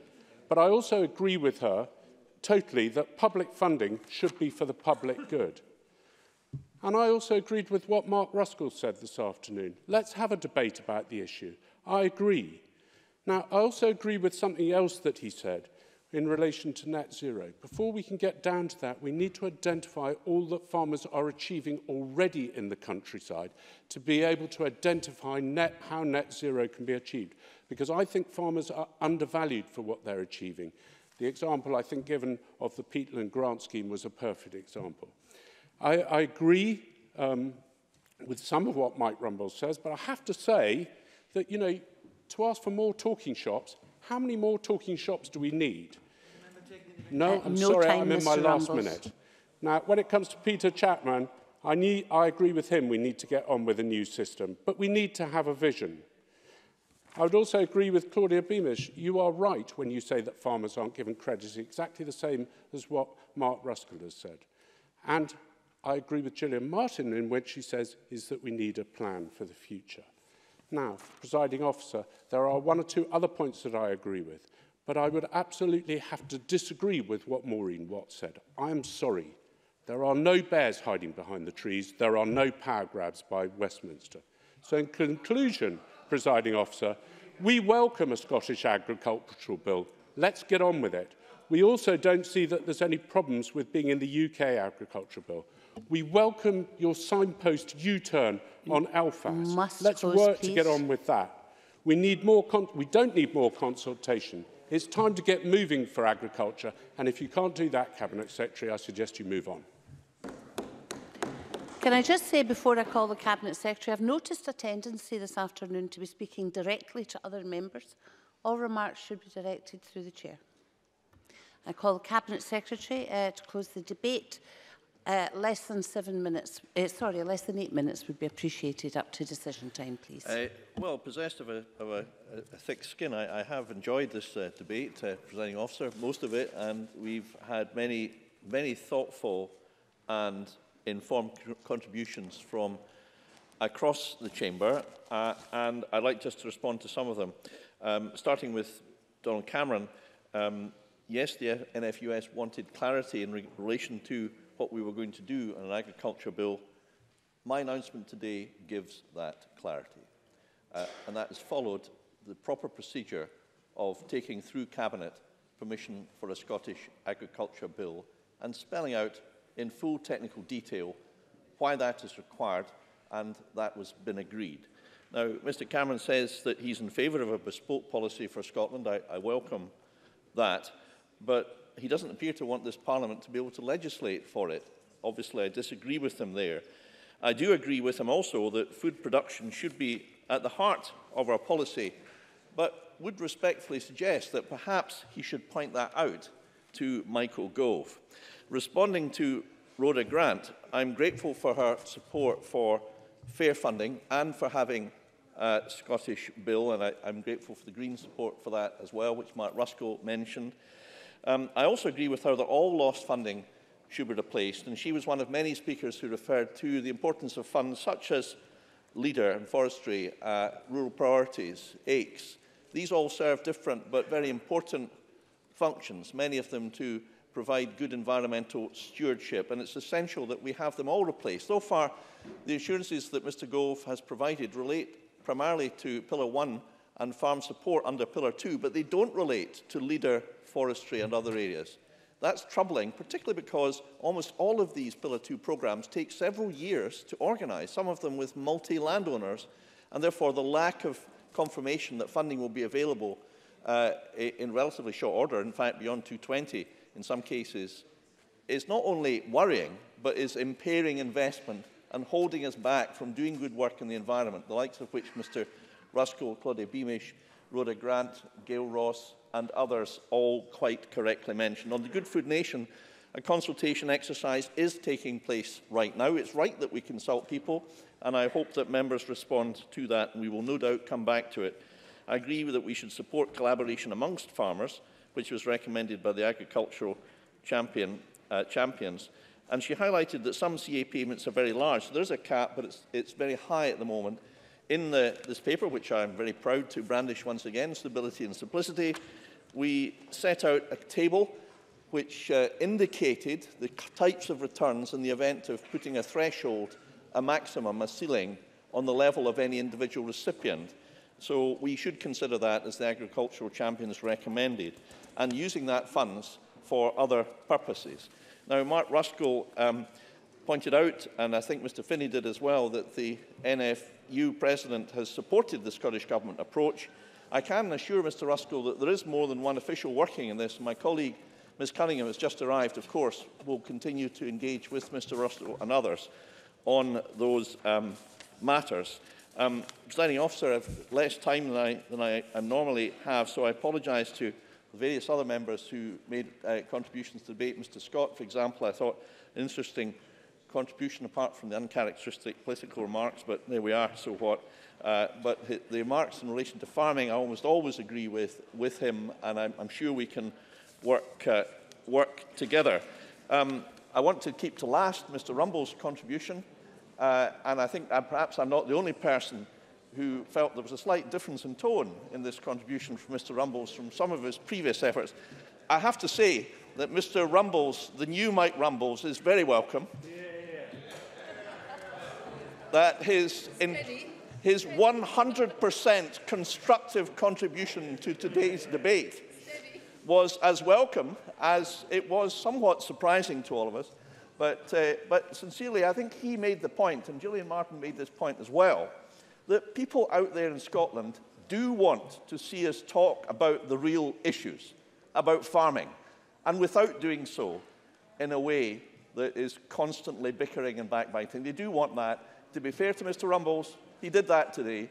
Good luck to him, and I think that's a very good sign for 2019 and a lesson for us all perhaps to follow. I'll just finish with one reflection that we have provided, Presiding Officer, in our document Stability and Simplicity, a set of proposals which will take us forward for Brexit. We don't support Brexit, but as a responsible government, we have to prepare for the worst and every option, and we're doing that. And this document is the only document in the UK that set out a series of plans for 5 years, till 2024. Now, I fully appreciate that some members are impatient to hear what policies we might be implementing in 2029.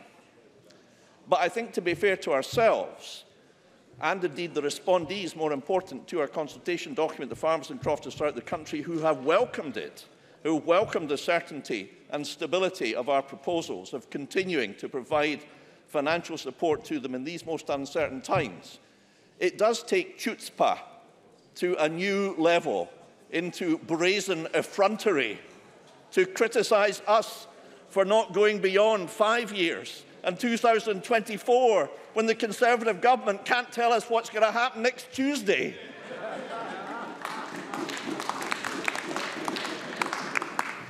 So I have departed slightly from the consensual tone there at the end, but I hope everyone enjoyed it.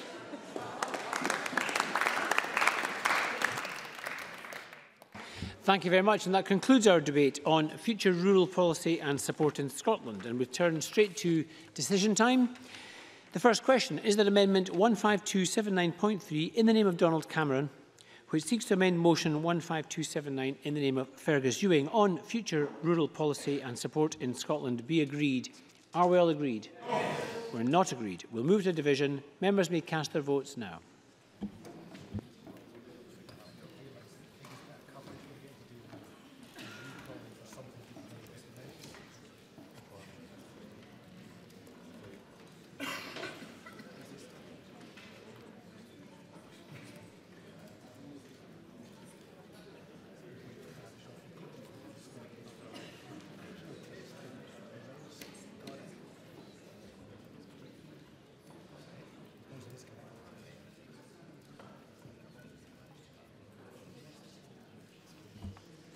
The result of the vote on amendment number 15279.3 in the name of Donald Cameron is yes, 27, no, 89. There were no abstentions. The amendment is therefore not agreed.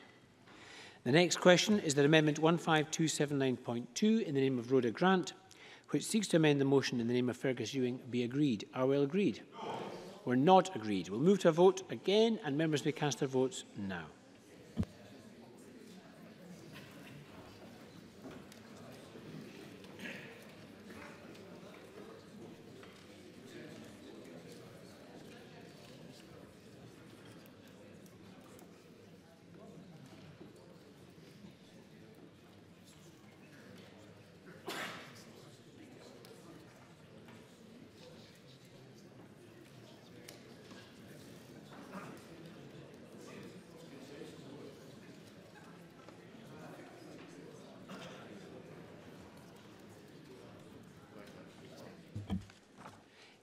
The result of the vote on amendment number 15279.2 in the name of Rhoda Grant is yes 51, no 65.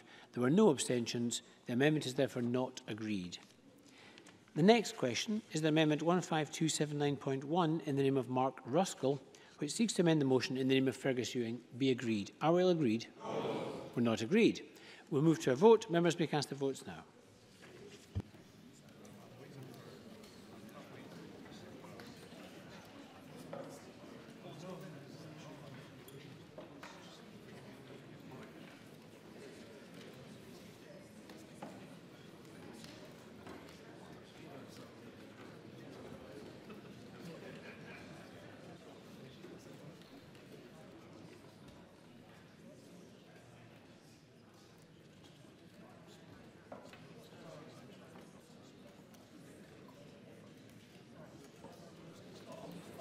The result of the vote on amendment number 15279.1 in the name of Mark Ruskell is yes 24, no 92. There were no abstentions. The amendment is therefore not agreed. And the final question is that motion 15279 in the name of Fergus Ewing as amended, well not as amended, as unamended, on future rural policy and support in Scotland be agreed. Are we all agreed? Yes. We're not agreed. We'll move to a vote. Members may cast their votes now.